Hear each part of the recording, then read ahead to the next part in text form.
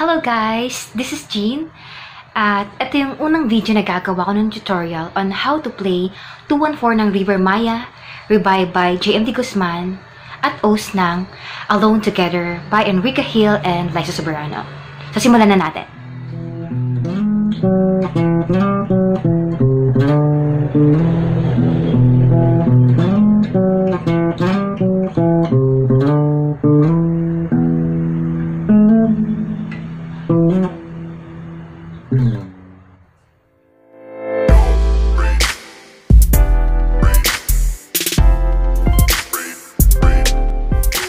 Bago tayo magsimula, make sure na nakatono yung gitara nyo. Kung hindi siya nakatune or hindi kayo marunong, pwede kayo mag-download ng application sa Play Store na libre at pwede nyo gamitin. So, let's go! First, intro muna tayo. So, first chord is E minor. Tingnan nyo na lang. So, madali lang yung E minor, no? Ganyan. So, ang ipa-pluck lang natin is yung 6, 5, 4 strings. So, strings po tayong pinag-uusapan natin, ha? 6, 4. So, yun yung una. 6, 5, 4, balik sa 5. Okay? Ulitin natin. 5,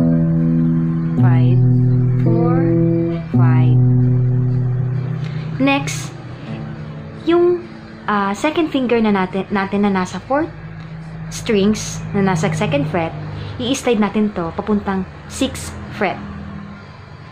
I-slide, ha. Pag slide po ganito, papunta dito sa 6. 1, 2, 3, 4, 5, 6th fret. So, dito. So, ulitin natin. Ganun yung tunog nun. Next, yung nasa 6th fret, ibabalik natin siya sa 4, then 2.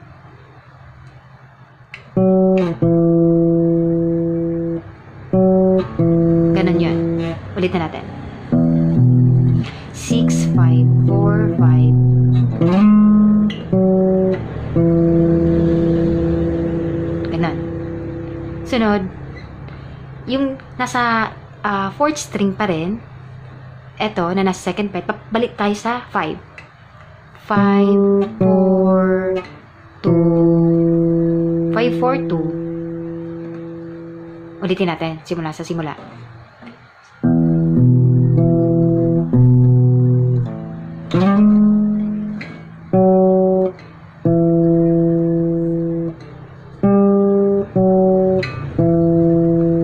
Ganun. Next is yung third finger, nasa 3rd fret, 5th string. Slide siya papuntang 5th fret and 7.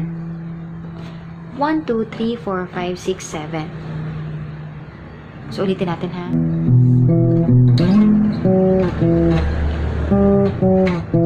Dito.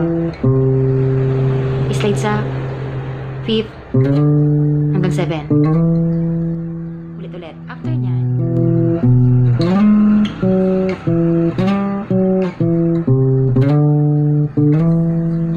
bass ulit. 6 string open. Tapos hum na lang. I-hum natin yung first finger natin sa 6 string. Hum natin sa 7. Nakikita nyo ba? Next, 5th string, 5th string sa 7th fret is ganito. Hum nyo siya sa 9th fret. So, ulitin natin. Dahan-dahan lang. So,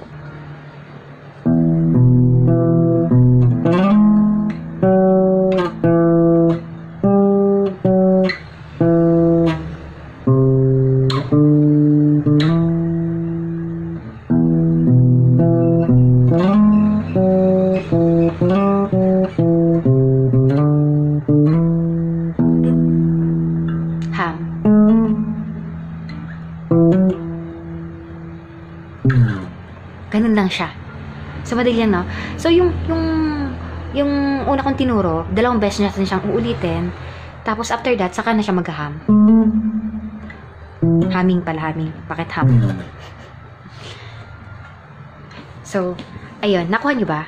Kung hindi nyo nakuha, ulitin nyo na lang. So, sa chords naman tayo. Sa verse.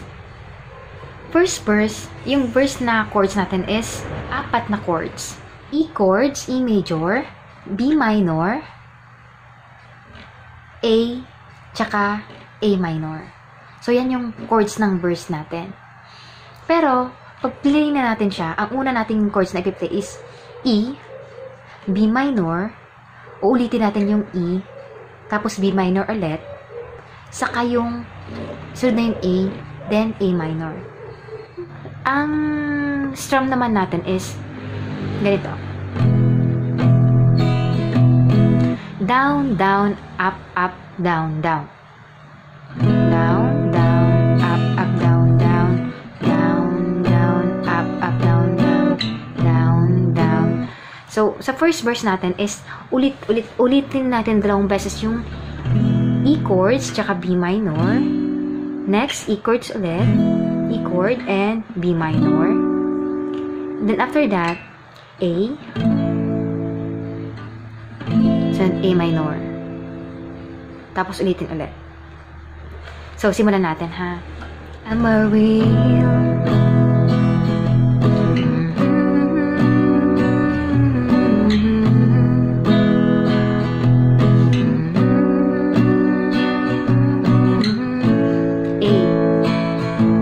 A minor, down, up, up, down, down. Ulit, A, E, up, down, down. B minor, down, up, down, down. A, E, down, up, down, down.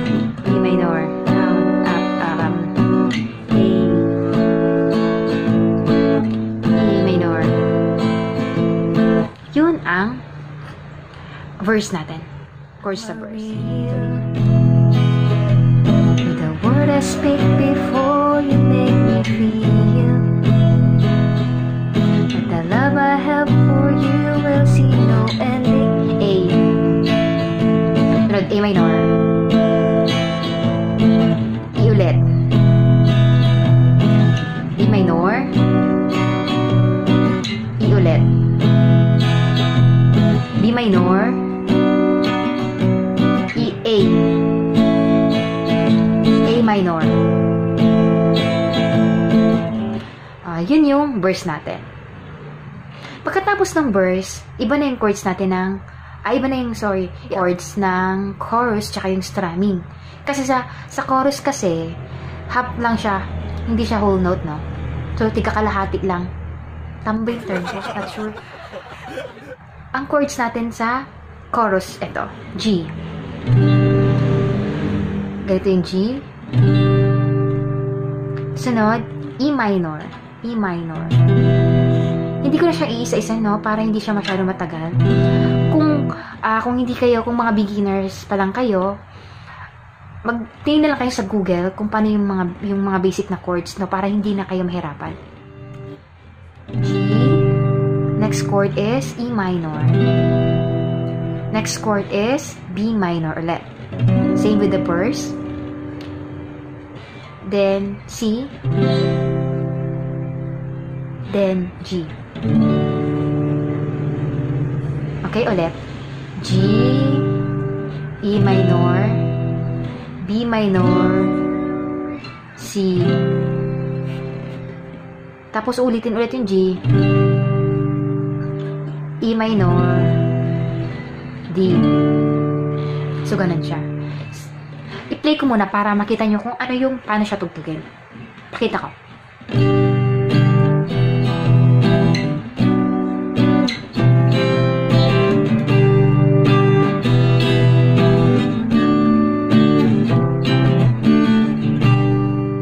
The world grew tight, everything may lie, still you shake and cry.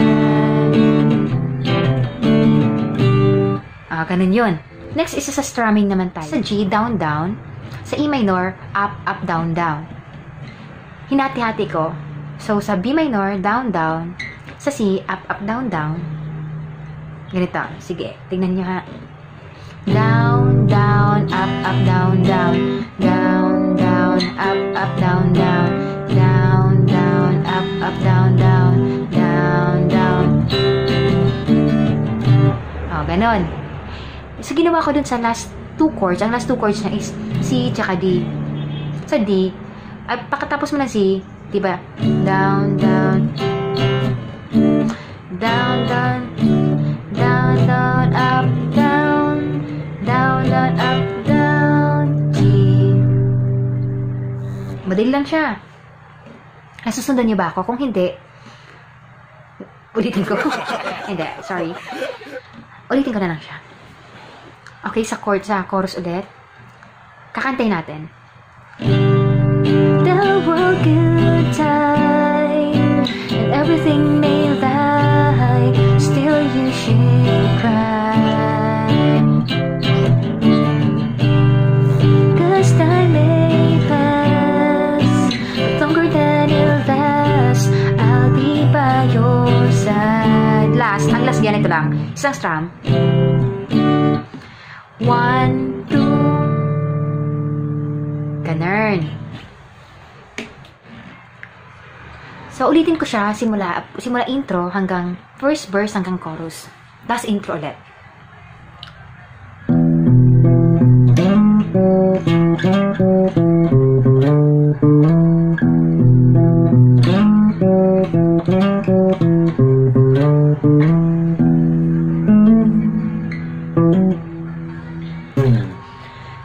Am I real?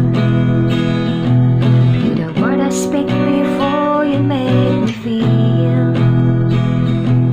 The love I have for you, I'll see no ending. But if you look into my eyes, then you should know. E, B minor. Da da da da da da da da da da.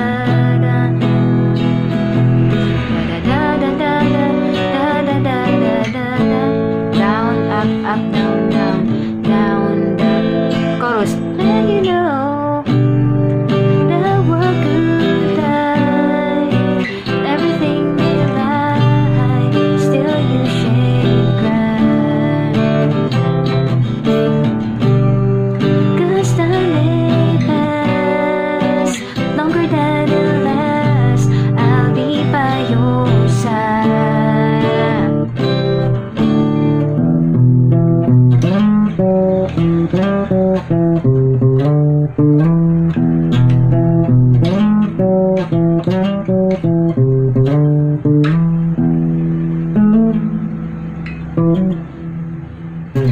Take my hand, gently close your eyes so you could understand. So, ganun yun. Ayan, tapos na. Sana may natutunan kayo sa akin. At kung meron, subscribe naman kayo sa channel ko para naman ganahan akong gumawa ng tutorials. Thank you!